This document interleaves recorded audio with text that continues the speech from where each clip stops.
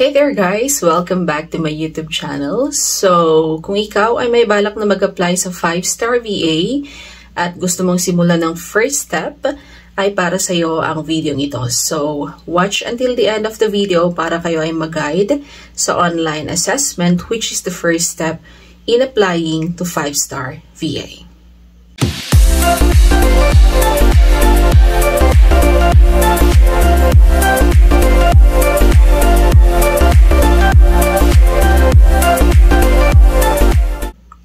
So, hi there guys! So, in this video, I will discuss to you yung mga tips na pwede kong i-share when I took the online assessments sa 5-star VA. So, there are 5 important tips that I will share in this video. So, panoorin po ninyo hanggang sa huli at the end of the video para kayo ay totally na mag-guide sa first step sa pag-a-apply natin sa 5-star VA. So, ang pinaka-first step ay online assessment, which is yun yung online exam.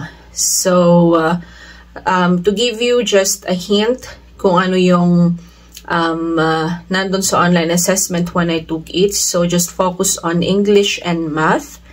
So, yun lang yung tip na may bibigay ko sa inyo dahil sa pagkakaalam ko ay random ang mga questions na nilalagay sa online assessment. So, let's go to my first tip.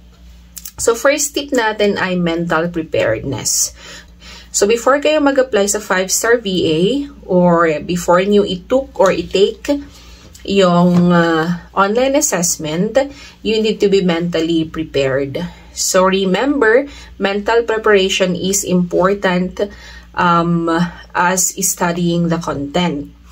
So, by adapting strategies kung ano ba yung gagawin ninyo, you may enhance your focus then, confidence, and overall readiness to take the online assessment.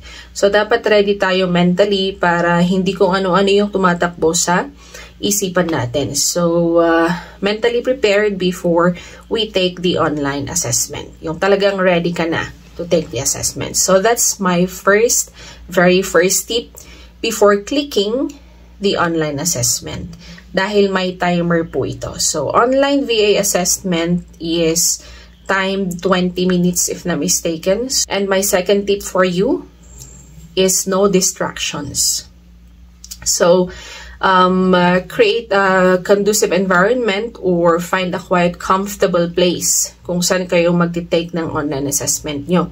No distractions. Kung may mga anak kayo at meron namang pwedeng magbantay sa kanila, importante na ibabantay muna natin sila para makafocus kayo sa pag-take ng online assessments. So, choose a location where you are less likely to be interrupted by noise or people.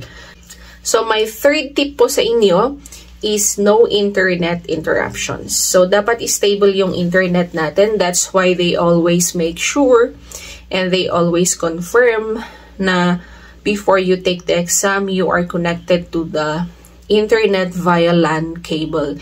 Even the interviews. So, via LAN cable, hindi pwedeng yung Wi-Fi lang. Wireless Wi-Fi. So, dapat LAN cable directly connected sa router. So, there will no be internet interruptions during your online assessment. Remember, it's always a good idea to test your internet connection and to resolve any issues beforehand to ensure a stable connection during your online assessment. So, dahil pag na-interrupt yan, when I take the online assessment, if I remembered, parang may tumawag yata sa akin and then na-back ko siya. So, bigla akong nagulat kasi akala ko hindi na ako makakabalik sa online assessment. So, maswerte na, nakabalik ako doon. Parang na-pause lang konti yung time. Pero the time is still running. So, yan. So, yung sabi ko kanina, second tip na no distractions. And third tip is no internet interruptions. So, make sure your internet is stable before you take the online assessment.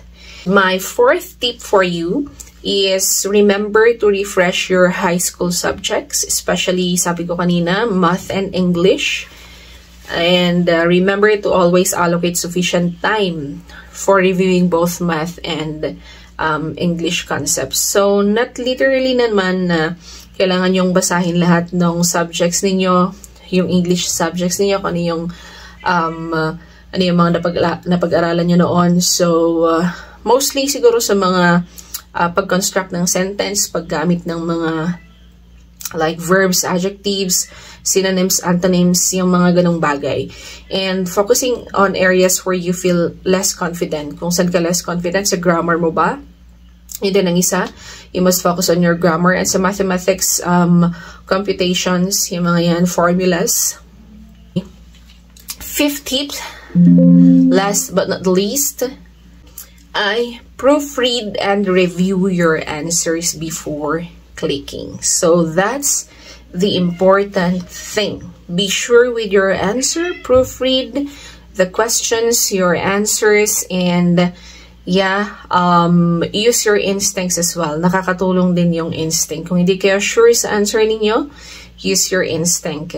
Remember to remain focused and attentive during the review process. So, kailangang nakafocus kayo, and then you need to read again and again. Okay? Resist the temptation to rush or submit your answers. Even na timed siya, even na timed yung ating online assessment, just be sure with your answer.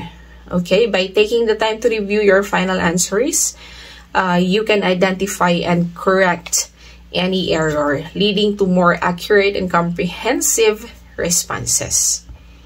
So that's the fifth one. Make sure you proofread the questions and your answers before you click or before you send your answer. Okay? So, kailangan sure na sure kayo sa answer ninyo. And, yeah, yan yung pinaka-importante din na isa.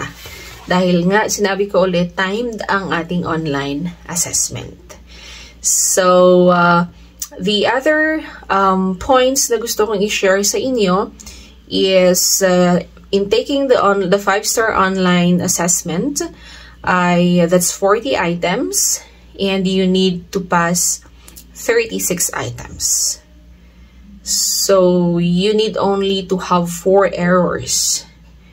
Ayan. So, yung maximum na error na dapat na maximum error ay 4 lang. Dahil ang passing ay 36. So, mataas yung kanilang passing score. Pero yan yung standard nila. We can do nothing about it. Yan yung standard ng 5-star VA sa online assessment nila. So, there you go guys. Yan yung tips na masishare ko sa inyo sa online assessment. And my last and final tip is pray. Always pray.